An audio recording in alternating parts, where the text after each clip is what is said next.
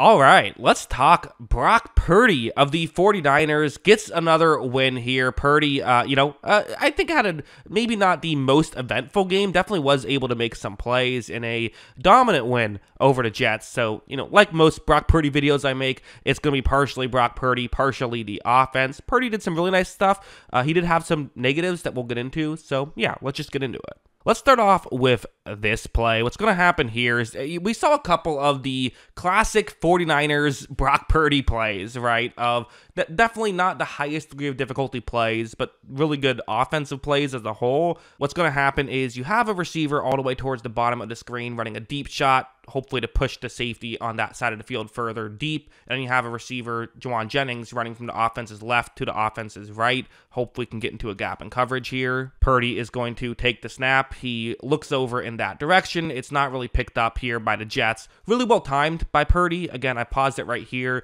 You can see how it's kind of in between those two Jets players. Definitely Purdy times these very well, but also it's an easy throw. It is. Purdy gets it there, and they convert a 2nd down and 19. Juwan Jennings, good stuff. This is definitely what the 49ers can do, right? There's no denying it. But, you got to give Purdy some credit for hitting the layups. And also, it's the offense as a whole. This is how they nearly won the Super Bowl last year, is getting these types of plays. Like this one's another one. It's a 1st down and 10. It's going to be a zone coverage concept. And what's going to happen is, again, you have a receiver running a deep shot, trying to push the corner further deep. Then it's going to be George Kittle lined up as in line as a tight end on this one, is going to eventually get towards the sideline. Watch how when this play begins, you see Purdy's going to look in that direction. He fires in that direction. And right here, once again, Kittle's just as open as it gets, isn't he? I mean, this is pretty great stuff by San Francisco. Of course, Purdy isn't going to, miss that throw.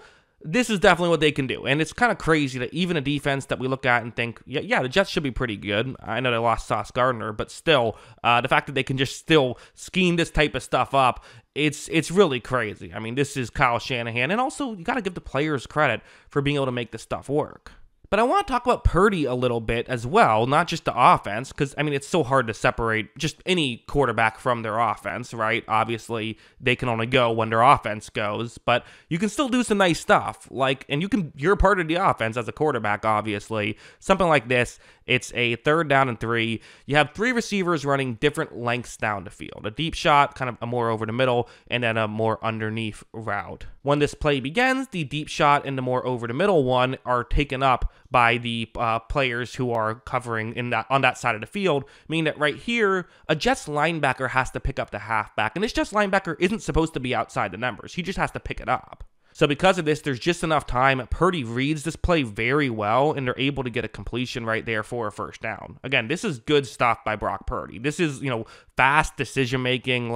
This stuff is important. And, obviously these plays aren't the most flashy, but they're not the easiest to do, and he makes them look easy. So definitely Purdy is capable of making some impressive plays. Also, this one was a really good one. Everyone always talks about, the receivers always make things easier on Brock Purdy. Well, here's an example of the other side of the coin. What's going to happen is you have Brandon Ayuk, the highly paid guy, running a deep shot towards the corner of the end zone right here. Definitely a route that could work against this coverage, especially because it's Brandon Ayuk. Purdy takes a snap. He's going to end up getting clobbered as he makes this throw, but nonetheless, he gets the ball down there. This is not really that open. This is going to have to take a perfect throw and a nice catch for this to be complete, and they get one of those. Purdy, right on the money. Ayuk can't quite bring it in. It's not a bad play by Ayuk. It's a tough catch. It's also one you expect him to make, though. So, unfortunate break by San Francisco. But, man, that is a great throw from Brock Purdy. So, you can sit here and say, well, he's hitting the open guys. Well, he's also hitting the guys when they're not that open, too. So, it's hard to put too much criticism on him. Heading over here, it's going to be a 2nd down and 8. And to be honest, Purdy had a rough series on this one. This was a bad drive. I don't know what happened. It seemed like he just, all of a sudden started struggling, where he's going to make a few mistakes in a row. First, this play. You see Brock Purdy takes the snap. He's going to try and hit Juszczyk, and Juszczyk had stopped beforehand. I don't know why that throw was that wild. I don't know if he was, I can't imagine it was a throwaway because it was further down the field. They could have gotten 5 yards. I think one got away from him. Maybe he didn't grip the ball the way he wanted or something. But yeah, that was a bad play. Then on the very next play, this one happened where Kittle's going to get pretty open down the field, and Purdy kind of rushes his throwing motion, ends up throwing it too short. Definitely could have been a first down there as well. Troy Aikman on the broadcast said it could have been like it could have gotten a lot more yards after the catch. I don't know about that, but definitely was a missed throw by Purdy. Luckily for him, there was a penalty that allowed the 49ers drive to continue.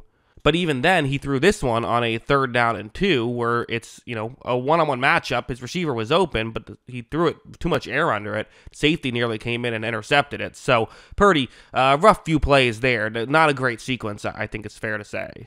Moving over to this play, I actually thought this was a really good play by Brock Purdy, even though it's probably not going to be one that makes any highlight reels, certainly. In fact, it's a negative play, so not to sound too much like one of those commentators that always gives a player too much credit for anything, but I thought this was a good job. So just to set the stage, because the clock isn't on the screen right here, there's 5 minutes left. The 49ers are up 16 points, so you're pretty much good. Like, you're in field goal range as is. It is a 3rd and 2, so obviously you'd love to kill another couple minutes. However, when he takes the snap and runs the play action, starts to roll outside the pocket, doesn't love what he sees, and rightfully so. I mean, nothing is open.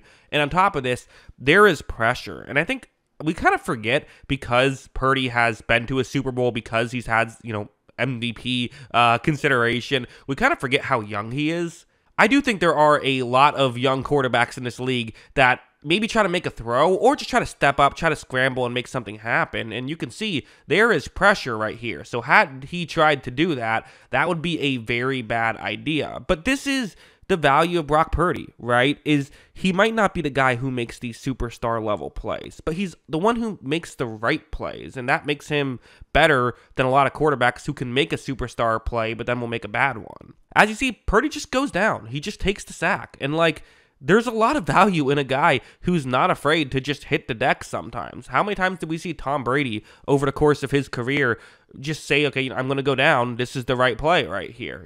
Again, it's not about making highlight reel level play after highlight reel level play. I thought he made some good plays in this one. You do have to clean up that, couple missed throws and a turnover worthy play. That's something that he's going to have to stop doing, absolutely. But the good plays were there. The solid plays were there. The good offensive plays were certainly there for Purdy. So, as a whole, I really do have mostly positive takeaways from this performance. Again, we know who Brock Purdy is at this point. He's a good quarterback, and he played like a good quarterback in this one. So, yeah, those are kind of my thoughts on Purdy and how he played here on opening night for the 49ers. Very good win to be able to carve up a good defense. At least we thought a good defense. Those are my thoughts. What are yours? Let me know in the comments below.